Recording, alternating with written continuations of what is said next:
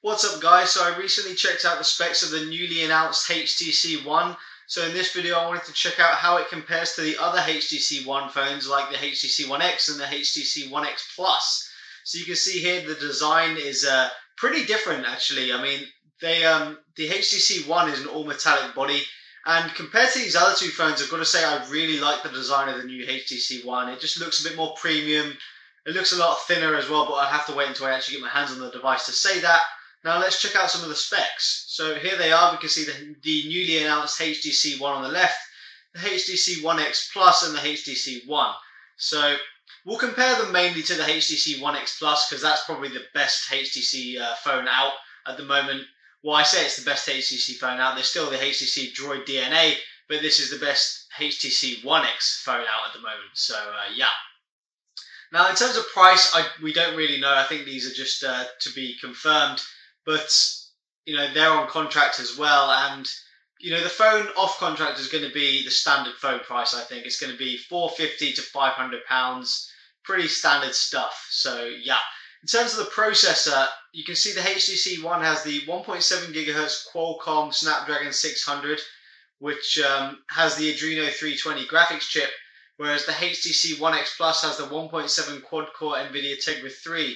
Now, I should mention the HTC One Qualcomm Snapdragon 600 is also quad-core, and don't be fooled, just because these are clocked the same 1.7 GHz and 1.7 GHz does not mean they are the same. Trust me, the Snapdragon 600 will smash the Tegra 3. It just will. It'll be better. The Snapdragon 600 is 40% better than the S4 Pro and the Nexus 4, and that's saying something. So yeah.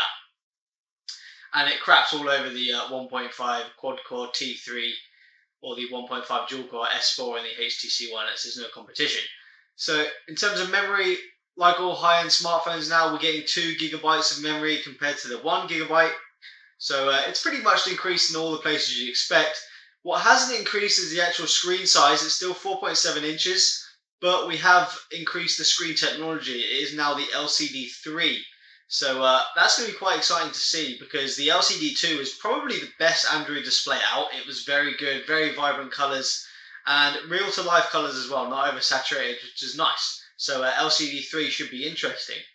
In terms of resolution, well, this is one of those things that's just got to the maximum now. I doubt we'll see any phone over 1080p. Hopefully we won't, because it's not needed. I mean, 1080p isn't really needed, but there you go. That's what high-end smartphones have. And this one's no different. You can see 1920 by 1080, that is full HD, whereas the HTC One X and the HTC One X Plus both come in at 720p with 1280 by 720p. So yeah. Gorilla Glass 2 on the HTC One and the One X Plus, whereas the One X only has Gorilla Glass. I was a little bit disappointed about that, because there is Gorilla Glass 3. Obviously, it's not quite ready yet. I thought Gorilla Glass 2 would be implemented, but it's not. So there you go. Gorilla Glass 2 is still pretty damn good.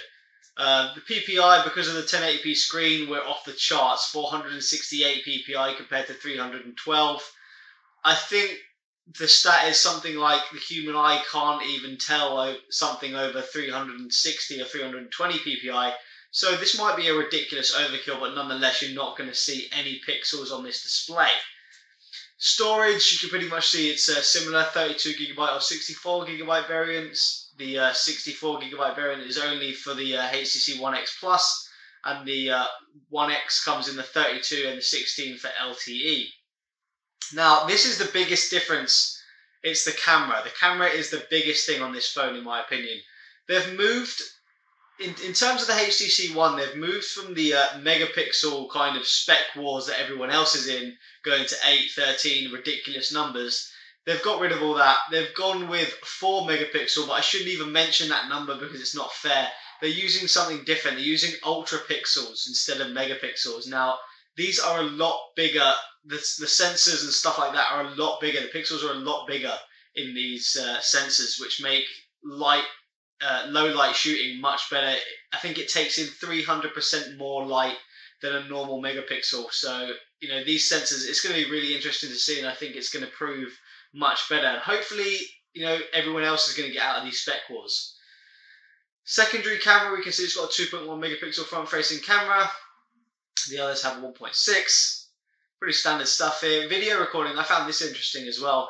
It can do 1080p with HDR, which we haven't seen before really, up to 28 FPS, which isn't that high, but with HDR it's cool, so we get some really nice shots on the video. And it can do 720p at 60 frames per second. Now that's going to be down to the Snapdragon 600. It can just handle more frames per second, so that's nice. I also wonder, like, maybe we can do 1080p at 60 without HDR, I don't know, we'll have to wait and see.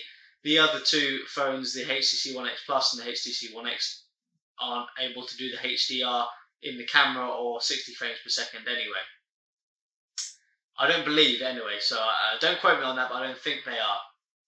Other than that, pretty much the same. We've got a small increase in the battery here, but really nothing major over the HTC One X Plus, but it's still a small increase. You know, with a 1080p screen, you really want something 2,500 milliamp hours plus, because, you know, it's going to drain the battery being 1080p.